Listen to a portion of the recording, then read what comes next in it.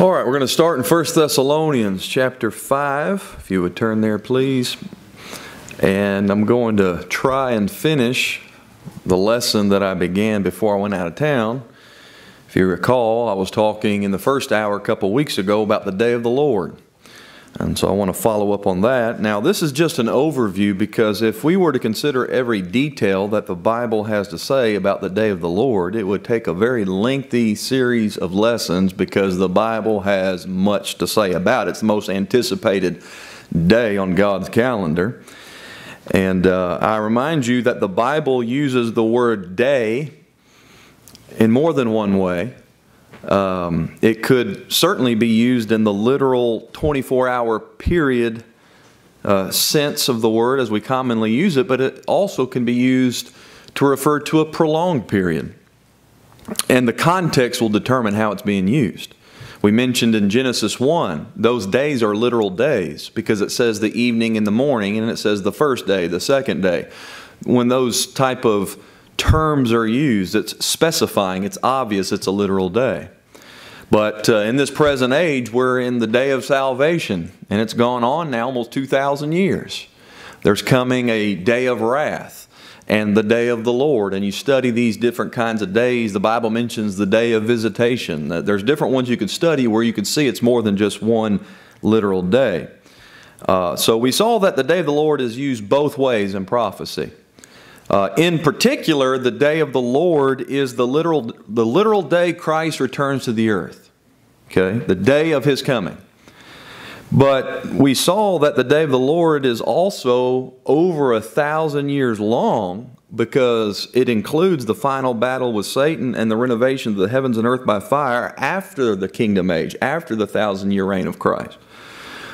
And so the day of the Lord, there's a lot to say about it, and I mean there's a lot to study. It just really, I think you'd be amazed if you took the time to look up just the references to the day of the Lord, but then also there's passages that say that day, and it's talking about the day of the Lord. And I don't know how many times it's mentioned, but it's quite a bit, and it'd be a great study to do and get all the details on it. So again, the day of the Lord is the day Christ returns in power and glory to reign on the earth, but it includes what leads up to it and what flows out of it. And so that explains the seeming contradiction between passages that describe the day of the Lord as a time of great destruction and darkness and gloominess and so forth, and other passages that describe it as a time of great blessing and light. The evening and the morning. First the evening, then the morning. So there is a darkness period about the day of the Lord, but it's followed by a light period. When Christ returns, He is called the Son of Righteousness, S-U-N, with healings in His wings, the light rays, the brightness of His glory. And that same brightness will destroy the wicked and be a blessing to the righteous. And so the Psalm, I forget the reference now, I think it might be 37, but it says, weeping may endure for a night, but joy cometh in the morning. What is it? My wife's shaking her head. No, that's not the right. You find it for me, let me know what it is. See, I remember a lot of verses, but sometimes I forget their address. And that's but thankfully I have a wife that sits on the near front row. Nobody sits on the front row. The second row, ready to, I'm waiting, where is it? Psalm 34, is it 34? You'll go twice. It's in there, I promise you that. It's in there. So, a controversial question, and this is what we were talking about last time, among dispensationalists, is whether the day of the Lord includes the 70th week of Daniel. We're talking about that final 7 years leading up to the second coming of Christ. And I showed you some reasons why I believe that it does. And we left off talking about how the day of the Lord is likened to a woman travailing in childbirth. 1 Thessalonians 5:1. But of the times and the seasons. And that's got to do with prophecy. Now you'll notice, but, that's in contrast.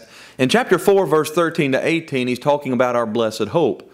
He's talking about the coming of the Lord for the church, the body of Christ. What a great comfort that is. In fact, that's how the passage ended. Wherefore, comfort one another with these words.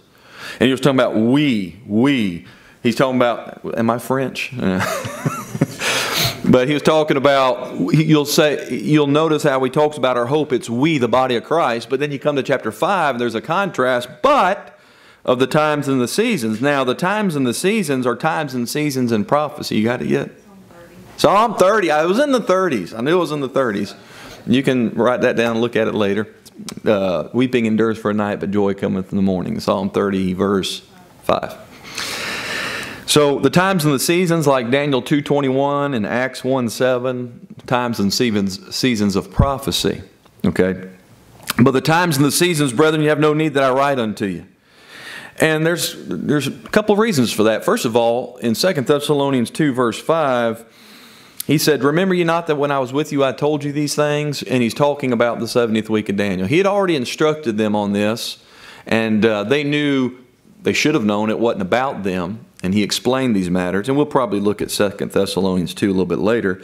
But also, he doesn't need to write unto them because it doesn't concern us. The times and seasons of prophecy are not about the body of Christ. They're about the nation Israel and the Gentile nations. And he said this, ye have no need that I write unto you, for yourselves know perfectly that the day of the Lord so cometh as a thief in the night. Now, a lot of times people talk about the rapture of the church being a thief in the night because it's going to happen suddenly and unexpectedly. But there are various references to this thief in the night, and every time in the context he's talking about the second coming of Christ. Okay, it's going to be sudden and unexpected on the unbelieving world. There will be a godly remnant looking and watching and waiting, and I think that the godly Jews in the tribulation can have an idea of when it's close. They won't know the exact day or hour, Christ said. But the world that scoffs God and rejects God and doesn't believe the Word of God, it's just like it was in the days of Noah. I mean, they didn't believe that flood was coming, but it came like a thief in the night. They should have known. They could have known. Noah warned them. And that's how it's going to be with the second coming. It's going to come unexpectedly on this world. Notice what he said in verse 3, for when they shall say. So notice at the end of chapter 4 about our rapture, it's we, but then you come into chapter 5 and he's talking about what comes after our rapture, getting into the 70th week of Daniel and the second coming, and he said, when they, now we're going to be gone, okay, when this takes place. When they shall say, peace and safety. And that's the first part of the 70th week. The Antichrist comes in with flatteries. He comes in with false peace. He makes a covenant with Israel. A 7-year peace covenant. But he's going to break it in the midst. And the great peacemaker is going to become the great persecutor as he tries to annihilate the nation Israel. Peace and safety, then sudden destruction cometh upon them. Not us, them. As travail upon a woman with child, and they shall not escape. All right, so this sudden destruction, it comes... And notice, sudden, like a thief in the night. Sudden destruction cometh upon them. But when you study prophecy about this travail upon a woman with child, that shows up a number of times in prophecy. And what you need to understand about it is the travail, there's a beginning of sorrows, but it intensifies. It gets stronger. It gets more difficult, till the woman's finally delivered. And so Jesus Christ taught in Matthew 24 about the 70th week of Daniel. And he mentioned the beginning of sorrows, how this thing is going to start out. And then he used the words great tribulation. And then he said after the tribulation. So he outlines the beginning and then the midst, when the abomination of desolation is there in the temple, the Antichrist saying he's God, demanding to be worshipped. That marks then the great tribulation, the first 3.5 years, the last 3.5 years. When you study prophecy about the 70th week, that 7-year period is given in terms of months and days. 42 months, 1,260 days, I believe it is. But it puts it in half.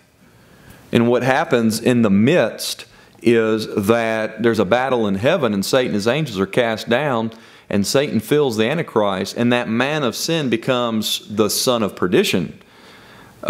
He's filled with Satan, and you have that great tribulation, and then Christ comes after the tribulation at the end there. And so what you'll find is you'll find an outline, an overview of this period in Matthew 24 and Revelation 6.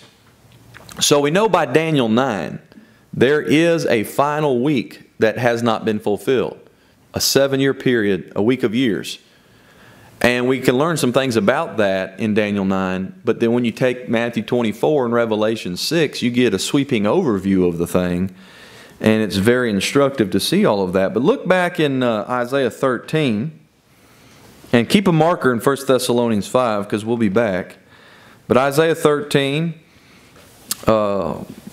concerning the day of the Lord, we looked at this passage last time. I won't read the whole passage, but I want to point something out again. Isaiah 13, verse number 6, Howl ye, for the day of the Lord is at hand. It shall come as a destruction from the Almighty. Therefore shall all hands be faint, and every man's heart shall melt, and they shall be afraid, pangs and sorrows. You note that word sorrows. Christ said the beginning of sorrows. Sorrow shall take hold of them. They shall be in pain as a woman that travaileth. Now look over in Isaiah 66. Isaiah 66.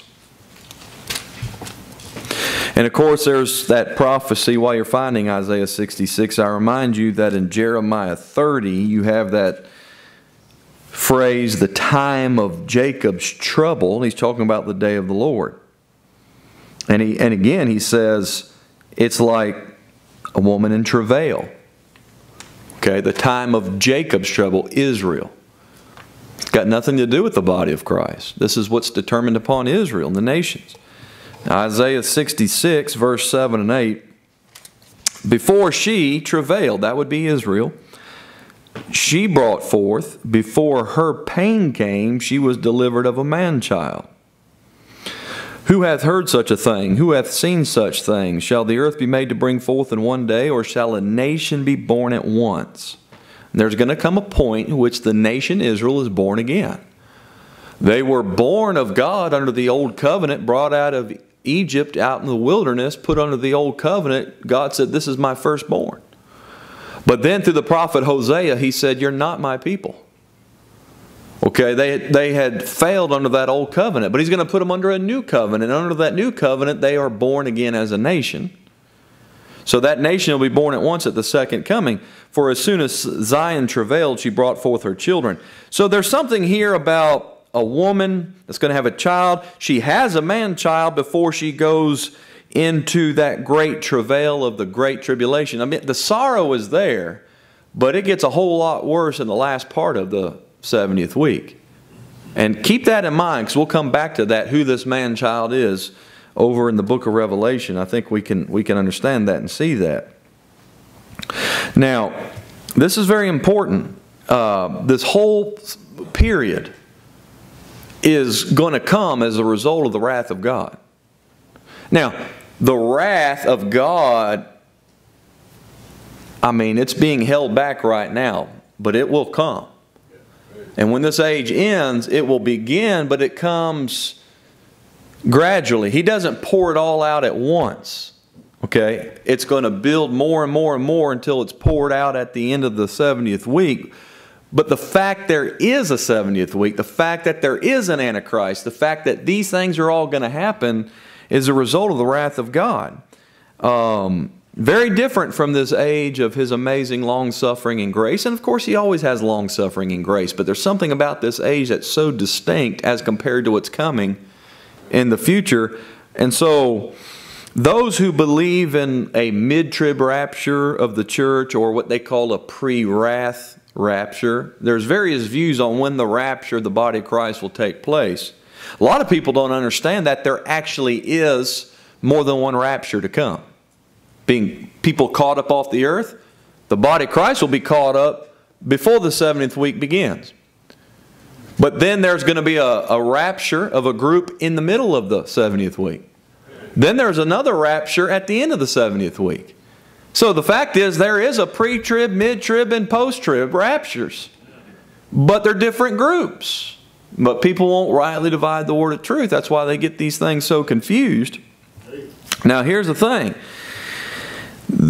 People want to say, well, the wrath of God does not come until the end of the Great Tribulation. They say everything going on in the tribulation has got to do with Satan and the Antichrist and so on. And God doesn't really have wrath until the end. And the reason why they say that is because whenever Paul says we've been delivered from the wrath to come, 1 Thessalonians 1:10, when he said we've not been appointed to wrath, 1 Thessalonians 5:9, they say, well, he's not teaching that the body of Christ will not go through the tribulation. They say we're going through it, but we get caught up right before God pours out His wrath. And they say He doesn't pour it out to the end. You understand?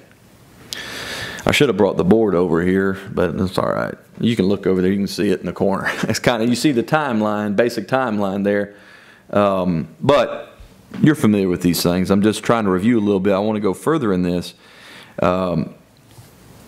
The fact is, the church, the body of Christ, is not going through any of the 7-year period preceding the second coming of Christ. And the reason why I know that is a number of things. An obvious one is that whole period, all 7 years, is the subject of much prophecy. But we are a mystery, unknown to the prophets. And when we rightly divide prophecy concerning Israel from the mystery of the body of Christ, then we're not going to put the body of Christ in that time of prophecy concerning Israel and the nations. After all, it's a different gospel being preached. After all, it's a different dispensation in many ways. We are ambassadors for Christ with a message of great peace and reconciliation, but before war is declared, ambassadors are called home.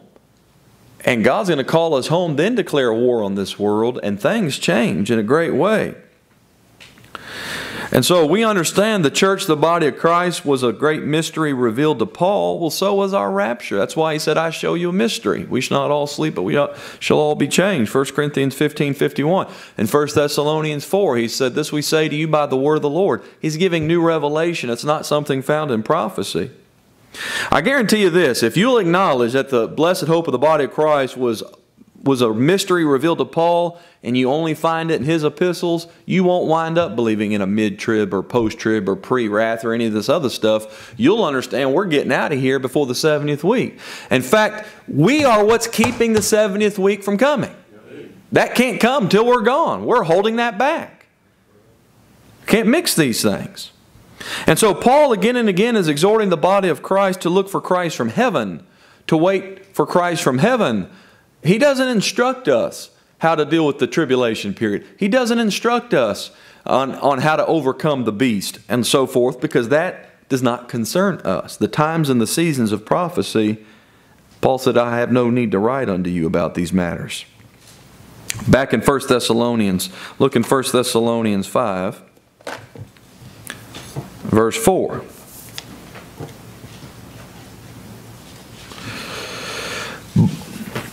But ye, brethren, so in contrast now, he's talking about they and them in the world and what's coming. But ye, brethren, are not in darkness. That 70th week is a period of darkness, but we're not appointed to that. We're children of light. You're not in darkness that that day should overtake you as a thief. It has nothing to do with us. We're not looking for that day. What are we looking for? Read on. You're all children of light and the children of the day. We're not of the night nor of darkness. Therefore let us not sleep as do others, but let us watch and be sober. What are we watching for? What are we to be sober about? Well, let's read on. For they that sleep, sleep in the night, and they that be drunken are drunken in the night.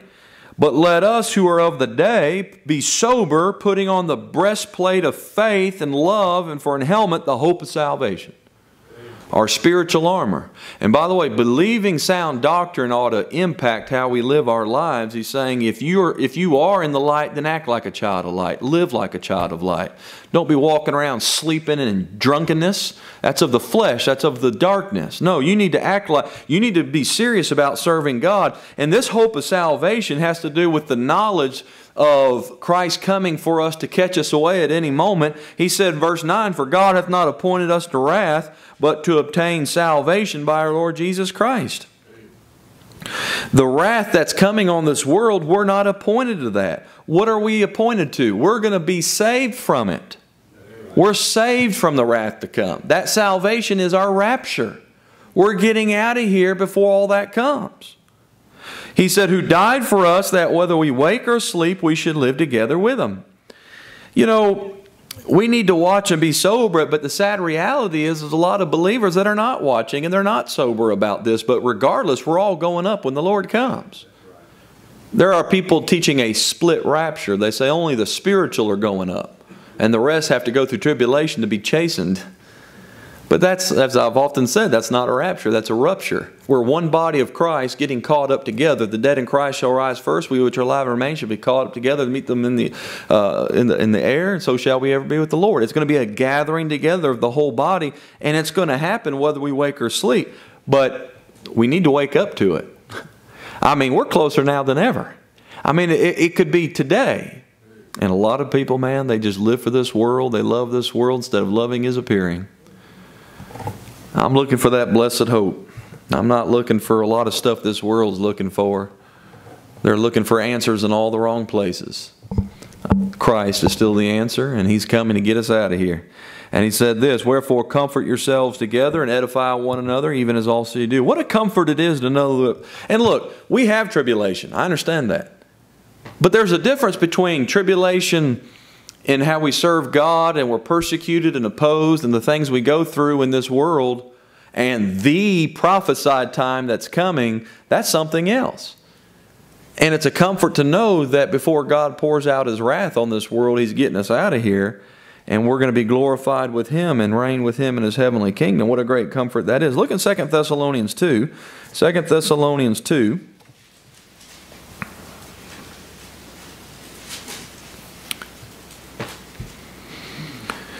So in 1 Thessalonians, Paul emphasizes the coming of the Lord for the church. But in 2 Thessalonians, he's emphasizing the second coming of Christ. And the reason is false teachers had come in the church at Thessalonica, were troubling them, saying, "Oh, you're going through the tribulation. That's why you're suffering like you are." And maybe they missed the rapture, or Paul wasn't right in what he taught them, and they were troubled. They were shaken in mind. So he's correcting. The whole reason he wrote 2 Thessalonians is to correct the false doctrine that the church is going through the tribulation period. And yet, what do you have? You have men today who teach the church is going through the tribulation period, and one of the main places they go to is 2 Thessalonians chapter 2, which is refuting what they're saying. But they don't get the context. They don't understand what's going on here. Look at it. Verse 1. "Now we beseech you, brethren, by the coming of our Lord Jesus Christ, and by our gathering together unto Him." Now that's our blessed hope. Paul's beseeching the church by this truth, not to get messed up with wrong doctrine. "That ye be not soon shaken in mind or be troubled." And that's what false doctrine will do. "Neither by spirit, nor by word, nor by letter as from us." And these seducing spirits and this, what Satan will use is he'll use men that are deceived by seducing spirits, and they give their own word instead of the word of God, and they use counterfeit scripture. Paul said it as a letter as from us. He didn't write it. There's counterfeit scripture today. There's whole Bibles that are called Bibles that are counterfeits. They've been corrupted. They have false doctrine in them. Satan's a deceiver. He says that the day of Christ is at hand. Now, the day of Christ in this context is the second coming of Christ. Now, sometimes Paul will refer to the day of Christ as in our rapture and the judgment seat of Christ. I understand that. But you know what? The context determines how it's used. We talk about the day of the Lord. Well, Christ is the Lord.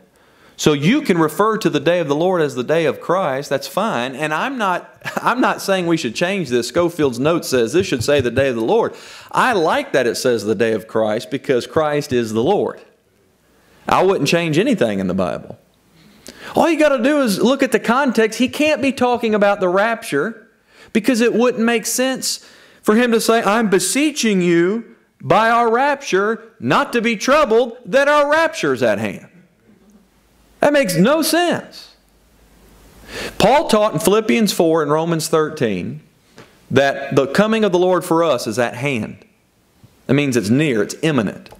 What does he tell them here? The day of Christ is not at hand. Well, that has to be the second coming, and you want to know why the second coming is not at hand? Because certain things have to be fulfilled first. There are many signs pointing to it. There are no signs for our rapture. We're looking for Christ every day. I don't look for the rapture on the basis of current events. Now, there's a lot of stuff going on in this world that makes me think, man, something big's about to happen. And I think the Lord's coming. But I think it might be one of them days where everything's mundane, nothing big's going on at all, and all of a sudden we're gone. I mean, it's just going to happen. And we ought to look for it every day. I saw there's a guy, King James Bible believer. I don't know much about him, but he put out, and I didn't watch it. I started to, but I was like, eh. But he was talking about the rapture's coming in 2033. I was like, I don't want to wait 13 years. How discouraging is that, right? Now, look, I enjoy life, and I'm very blessed in this life with my family and church family. But look, when the Lord comes, it's going to get better. It's not going to get worse. And we love His appearing, and we're looking for His appearing. But at any rate, he said that the day of Christ is at hand. You said, no, you're not in the tribulation. That's what he's telling them. If the day of Christ, as in the second coming, was at hand, that would mean they're in that final period leading up to it, and they're troubled by that. Because Paul told them they're not appointed to that. So what happened, right? So he's straightening it out. Let no man deceive you by any means, for that day shall not come except there come a falling away first. Now see, this is what they do. They say the day of Christ here in verse 2 is the rapture. And they say the rapture can't happen until the Antichrist shows up. But the day of Christ is not the rapture. It's the second coming. If you understand what he's talking about, it all fits and makes sense. You see what I'm saying, how they handle that? If the day of Christ is our rapture in verse 2, that would mean it cannot come, because he's fixing to talk about the Antichrist showing up. It would mean we get caught up after the Antichrist shows up. No, we get caught up before he shows up. In fact, we are what's keeping him from showing up. Read on. Let no man deceive you by any means, for that day shall not come, except there come a falling away first, and that man of sin be revealed, the son of perdition, who opposeth and exalteth himself above all that is called God or that is worshipped, so that he as God sitteth in the temple of God, showing himself that he is God. One world religion is coming. And by the way, there's no temple over there. Now, the temple could be built pretty quick nowadays, couldn't it? And I know they're trying to do that, and they want to do that. But you know, there's also an issue of the tabernacle is called a temple sometimes in Scripture, and they could be raising up the tabernacle of David. There's a prophecy about that in Amos. So there's no temple over there right now, though, but it can get put up pretty quick. But he's going to sit in that temple showing that he is God. Remember, and so don't say, well, we have to look for the temple to be rebuilt before we know the Lord's coming. No, because there may be a gap of time between the coming of the Lord and the beginning of the 70th week. And furthermore, a temple could be erected within the first 3.5 years of the 70th week anyway. Okay, but nonetheless. He said, verse 5, remember you not that when I was yet with you, I told you these things. Okay, you know, they had gotten off track because they were listening to false teachers contradicting what he already told them. We better listen to Paul or we're going to get messed up in our doctrine. Okay, Paul writes to us. We believe the whole Bible, we study the whole Bible, but if we're going to understand the issue of the rapture, you better get it from Paul. He's the one that received that information of the Lord. And now you know what withholdeth that he might be revealed in his time. What is withholding the Antichrist from being revealed? It's this present mystery age that interrupted the 490 years prophecy. 70 weeks of years, 483 have been fulfilled, 7 are yet to be fulfilled. We are withholding that from being fulfilled. For the mystery of iniquity doth already work, and boy does it ever. Only he who now letteth will let until he be taken out of the way. Who is the he? That would be the church, the body of Christ. We got to be taken out of the way before this stuff can come. Do you want to know why Paul's outlining the 70th week? And he gives an overview of the 70th week here about the Antichrist, how he starts as the man of sin, he becomes the son of perdition, and how this thing's going to unfold. He's showing them this to let them know you aren't seeing it. So you're not in the 70th week, and you won't be. That's the whole point. And then, verse 8, and then shall that wicked be revealed, whom the Lord shall consume with the spirit of his mouth, and shall destroy with the brightness of his coming. Even him whose coming is after the working of Satan, with all power and signs and lying wonders, and with all deceivableness of unrighteousness in them that perish, because they receive not the love of the truth, that they might be saved. For this cause, because they first rejected God's truth, God shall send them strong delusion. The fact that Antichrist can show up and deceive the world is because of the judgment of God and the wrath of God. It's God that sends them this strong delusion. This is what the world wanted. That they should believe a lie, that they all might be damned. Boy, that sounds like wrath, doesn't it? That sounds like judgment, and it is. Who believed not the truth, but had pleasure in unrighteousness. That's what's going to happen. But, notice the contrast.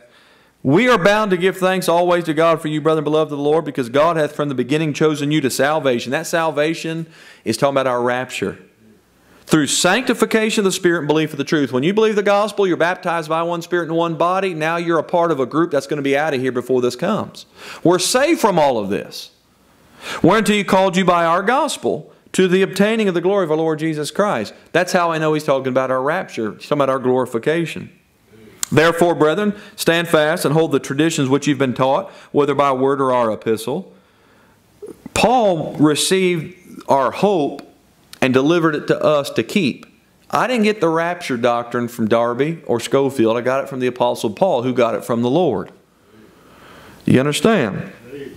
We need to hold fast to it. We need to stand fast with it. Now notice what he said. Now our Lord Jesus Christ Himself and God, even our Father, which hath loved us and hath given us everlasting consolation and good hope through grace, comfort your hearts and establish you in every good word and work. What a contrast. The chapter opened with them being troubled and shaken in mind, but now that he's corrected the bad doctrine and shown them that we're getting out of here before the Antichrist shows up, that we ought to have a heart that's comforted and we ought to be established in every good word and work. False doctrine will trouble you and shake you up in your mind. Sound doctrine will comfort your heart and establish you. You see the difference? And by the way, look in chapter 3, verse number 4. Or excuse me, verse 3. But the Lord is faithful, who shall establish you and keep you from evil. Well, this is a church under heavy persecution. Evil men are persecuting them. So what does he mean by that? In the context, he's reminding them God is faithful. He's going to keep you from the evil of the Antichrist. You're not going to face him. You're getting out of here. That's the whole point of what he's saying. Now, we are saved from the wrath to come. And all 7 years of the tribulation is a result of the wrath of God concerning Israel, concerning the world. And in Revelation 6, don't turn there, but I remind you that there are 6 seals that are opened. And what it does, when you compare Revelation 6 with Matthew 24, it's the same outline.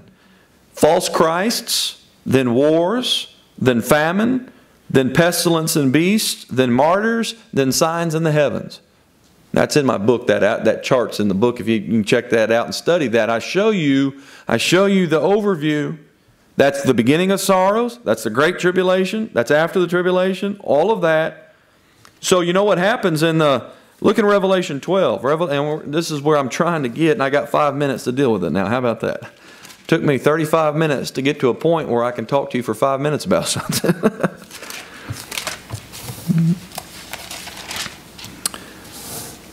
It's Christ who opens the seals. Christ sends the Antichrist. The Antichrist is Satan's Christ, but he can't come on the scene unless God lets it happen. It's God's judgment. He said, you didn't want my truth? I offered you truth for all these years, and you kept rejecting it, and you kept... all right, here's your lie. That's what you want. He sends them strong delusion. And I believe that people who reject the gospel, the grace of God in this age, when the Lord comes and they're left behind, they're going to believe the lie and be damned. If they wouldn't trust the gospel, the grace of God, you think they're going to endure to the end? You think they're going to reject the beast? Do you realize how ripe and ready this world is right now for the Antichrist? Do you realize how easy he's going to have? I mean, people, skin for skin, all that a man hath will he give for his life. That's what Satan said. He was wrong about Job, but he's right about most everybody else. When that Antichrist said, you want the mark, you don't want to take the mark, okay, you can't go to the store. You can't buy, you can't sell, you can't go to your doctor. You gotta have this mark to do anything. People are going to take it just like that. And we're seeing with what's going on right now in current events how conditioned the world is for that moment. People, if they care more about their health than anything else, it seems. That's very carnal. We ought to be thinking about the things of God and what glorifies God, and we ought to be thinking about truth. And there are people right now, anyway, hey, this is a cakewalk right now, buddy. You see how the world's acting about this virus? Wait till the tribulation hits. And they're gonna reject the beast, are they? They're proving how weak they are, aren't they? How weak-minded. And how much they love their own carcass more than anything. Well, there's a lot to consider there, but in Revelation 12,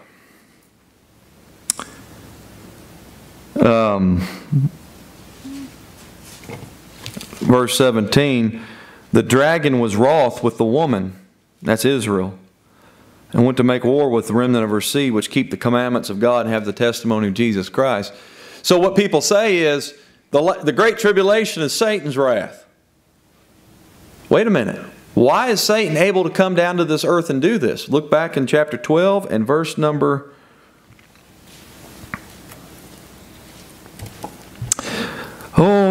verse 1. There appeared a great wonder in heaven, a woman clothed with the sun, that's Israel, the moon. I don't have time to expound all this. I can prove all this by cross-references, but this woman is certainly Israel. The woman under her feet and upon her head a crown of 12 stars, and she being with child cried, travailing in birth and pain to be delivered. And there appeared another wonder in heaven, and behold, a great red dragon, having 7 heads and 10 horns and 7 crowns upon his heads. And his tail drew the third part of the stars of heaven, and did cast them to the earth. And the dragon stood before the woman, which was ready to be delivered, for to devour her child as soon as it was born. And she brought forth a man-child, who is to rule all nations with a rod of iron. And her child was caught up unto God and to his throne. A lot of people assume this is talking about Jesus Christ when he was born, but this is a prophecy. And yes, Christ is going to rule with a rod of iron, but in Revelation, it also, in chapter 2, I believe it is, it talks about the remnant who's going to rule with him with a rod of iron. So what this is, the man-child goes back to Isaiah 66. In Revelation 7, there's 144,000 of the 12,000 from the 12 tribes of Israel. They are sealed at the beginning of the tribulation. Next time you see them, they're all with Christ in heaven in Revelation 14. How does 144,000 make it to heaven at the same time? They're caught up right here in Revelation 12. The 144,000 is the first fruits of the nation that will be born at the second coming.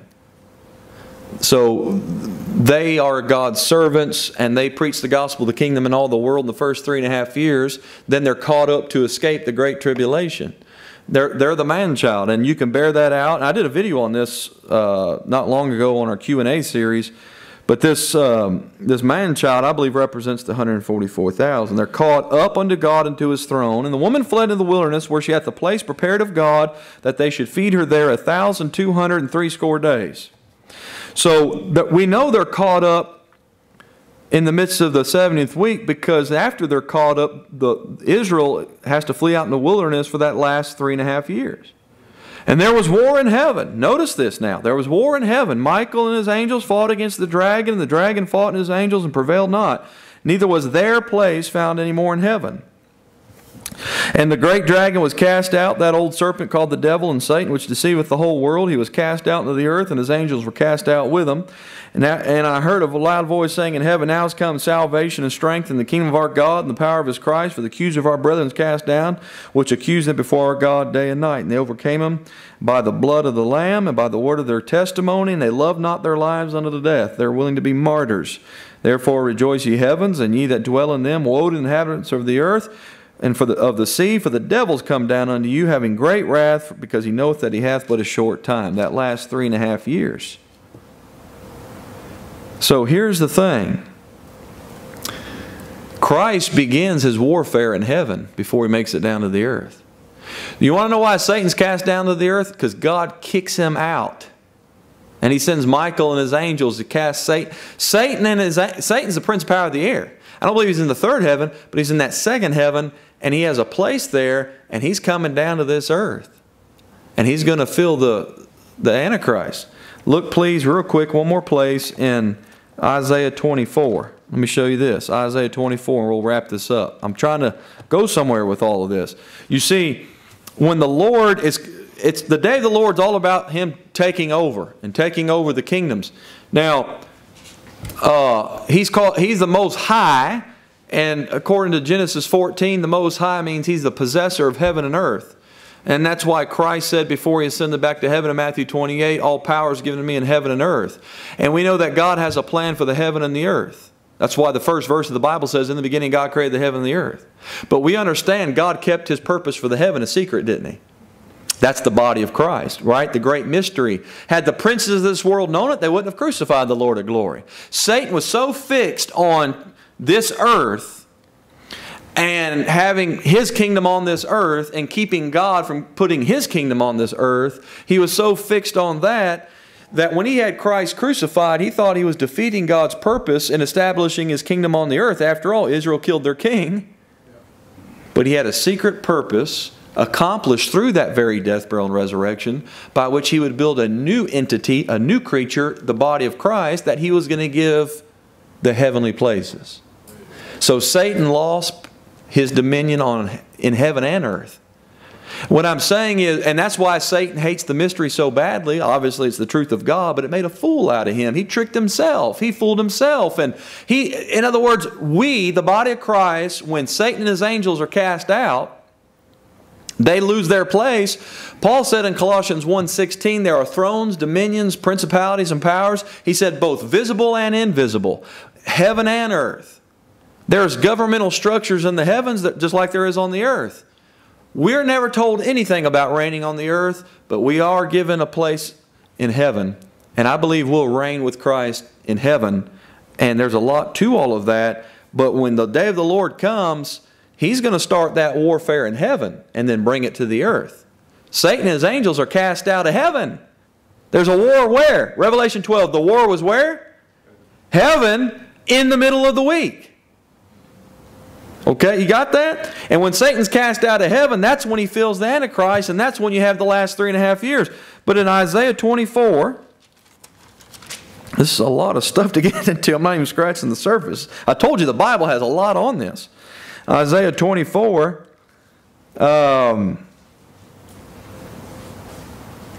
look at verse 21. It shall come to pass in that day, that's the day of the Lord, that the Lord shall punish the host of the high ones that are on high. That's in heaven.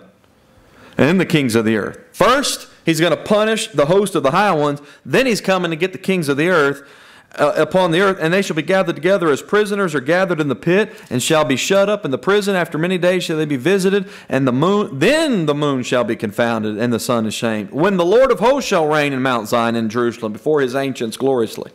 Chapter 34. Isaiah 34 is another one. There's more, but I'll just give you this one since it's so close. Isaiah 34.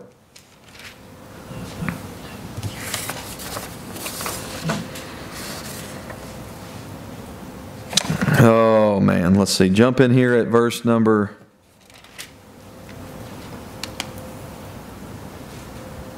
I'm in chapter 33. That's why I don't look right. Verse number 34, verse 4. All the hosts of heaven shall be dissolved, and the heavens shall be rolled together as a scroll, and all their hosts shall fall down as the leaf falleth from off the vine, as a falling fig from the fig tree. For my sword shall be bathed in heaven. Behold, it shall come down upon Idumea and upon the people of my curse to judgment. The sword of the Lord is filled with blood, and so forth. The time of judgment, the time of His wrath. But notice where it starts, the host of heaven. Where does it start? My sword shall be bathed where? In heaven. Now, all that to say this. That battle takes place in the middle of the 70th week. Correct? So, what's going to happen is the body of Christ is caught up before the 70th week. We go through the judgment seat of Christ, and that's where we're fitted to find out where we're going to reign in the heavenly kingdom. We get rewards determining how we're going to reign, to what extent we're going to reign. So we've got to be glorified and judged and ready to take those places when they're vacant in the 70th week, which necessitates that we get out of here before the 70th week. Do you understand that? We can't go through the tribulation for this to work. And you have to understand that it starts in heaven, then comes to the earth. There's a judgment seat of Christ because we're getting ready to reign in heaven. Then He's going to bring His kingdom to the earth. He's going to set us in our positions so that when He comes to the earth, there's a manifestation of the sons of God according to Romans 8. The world's going to know about the body of Christ when Christ comes. A lot of people act like we're going to have nothing to do with that. I guarantee you we're going to have something to do with that because we're going to judge the world. We have a position higher than the earth, but there's going to be a glorification and a manifestation and an appearance. So all of this, you have to see the timing of it, that the body of Christ gets caught up first. Then there's that final period. And I wish I had time to develop this, but I don't. I mentioned this last time. When John got the book of Revelation, he said, I was in the Spirit on the Lord's day. And he writes about the 70th week, the second coming, and the millennial reign, and all of that. That's the day of the Lord. It comes. What's going to trigger it is we get caught up, and then that thing begins to happen, and it starts in heaven, and it comes to the earth. And boy, we didn't even scratch the surface, but there's something to think about. Study it further. Father, thank you for the time.